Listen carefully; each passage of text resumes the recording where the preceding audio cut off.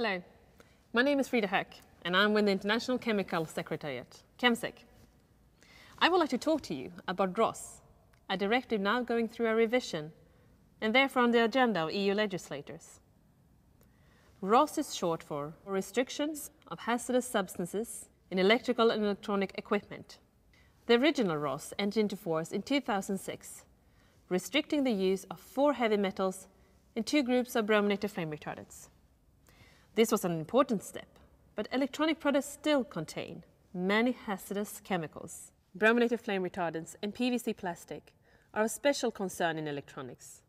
We are convinced that it's necessary and economically feasible to restrict all brominated flame retardants and PVC from being used in electronics.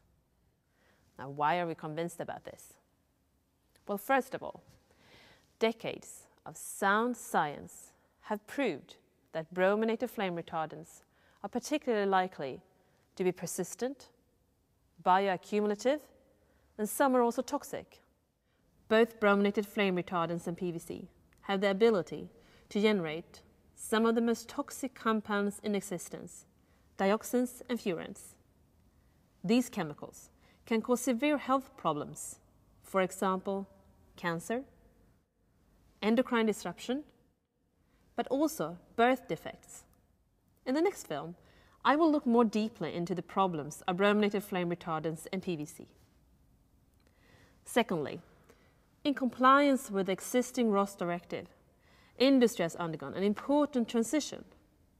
The 6 restricted substances have been phased out through substitution to safer chemicals, new technologies, or new design.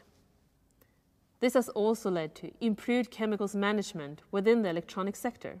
A number of electronic companies have taken this process one step further and started to phase out brominated flame retardants and PVC. Many companies are already offering a wide range of products without those chemicals and that plastic. In our third film, I will show you how large part of industry have already replaced brominated flame retardants and PVC without losing market share. Now thirdly, is it possible to replace brominated flame retardants and PVC? Well, the answer to that question is yes.